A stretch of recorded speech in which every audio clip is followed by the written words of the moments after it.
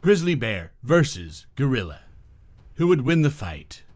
Who is more aggressive? So stay tuned with us, and don't forget to subscribe to the animal comparison. So, let's begin. First, their appearance. A grizzly bear is a kind of brown bear. They are large and range in color from very light tan to dark brown. They have a dished face, short, rounded ears, and a large shoulder hump. The hump is where a mass of muscles attach to the bear's backbone and give the bear additional strength for digging.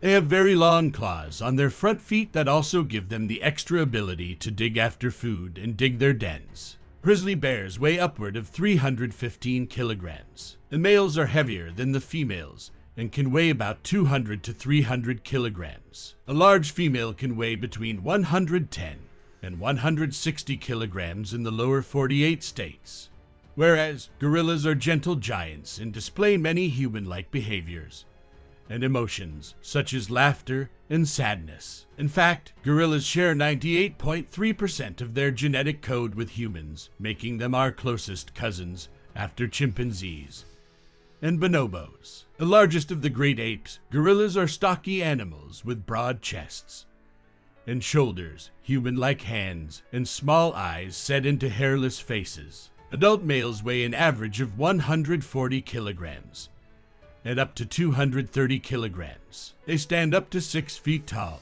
Adult females weigh about 115 kilograms, stand up to 4.5 feet tall. Second, habitat. Western lowland gorillas are broadly distributed across the Congo Basin and are more or less continuously distributed across the countries of Gabon, Central Africa Republic, Cameroon, Angola, Equatorial Guinea, and Congo. Though present historically in the Democratic Republic of Congo, they are now likely extinct there. Western lowland gorilla ranges have been measured from 9 to 14 square miles, rarely overlapping other troops. Grizzly bears once roamed throughout the entire western United States south into Mexico, including the Great Plains, and along rivers and desert habitats. A large population of grizzly bears lives inland in Alaska and northern Canada. Grizzly bears can be found in woodlands, forests, alpine meadows, and prairies. In many habitats, they prefer riparian areas along rivers and streams. Third, their fighting skills.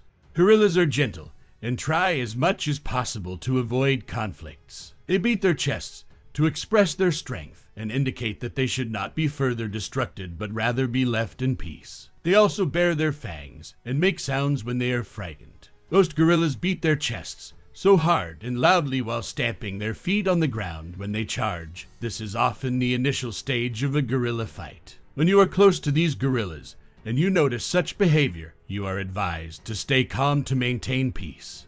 Silverback gorillas fight using teeth, hands, and legs. Their canine teeth are sharp that they easily penetrate in the flesh of another gorilla or any other animals being involved in the fight. To protect the group from intruders and enemies they fight when they come across another gorilla group. Gorillas of each group will express to each other their strength, and when they start fighting, they will use their teeth to injure the other, which may lead to severe bleeding and death. They also fight enemies approaching their groups for protection. Whereas grizzlies have very dexterous, yet powerful 4 to 6 inches thick claws. The prominent hump over the bear's shoulders supports some of the large scapular muscles operating their forelegs. Their omnivore's dentature includes 3-inch fangs to kill large animals and a bite force of 1,200 psi. Those are their great killing weapons. The vital parts of grizzlies are well protected against blunt force and puncture wounds. They have a layer of fat, thick fur, and muscle serving as armor. They are truly the tanks among big predators. Finally, with a large, powerful heart and lungs, the bear has good speed and great stamina, both for a relatively long loping chase and for fighting. The bear will fight bipedally in order to maximize the advantage of its strong, well-armed forelegs. Mostly, it tries to wrestle opponents into position for a deadly bite on the neck or lower on the spine. Their bite force has been said to be enough to crack a bowling ball. Fourth, their speed. Grizzly bears have a tendency to chase running animals And although it has been said that grizzly bears can run at 56 kilometers per hour, the maximum speed reliably recorded at Yellowstone is 48 kilometers per hour. In addition, they can climb trees.